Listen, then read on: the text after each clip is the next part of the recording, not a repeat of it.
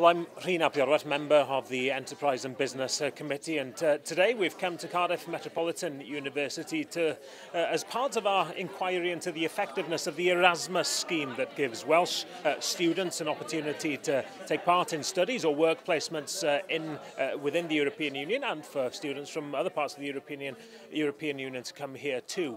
What we try to do with these kind of sessions always is to gain the experience of people who have experienced Erasmus hands-on. That could be students. We've had several students here today from Cardiff Metropolitan University and also from Cardiff University, but also staff, academic staff and administrative staff who are involved in the Erasmus programme.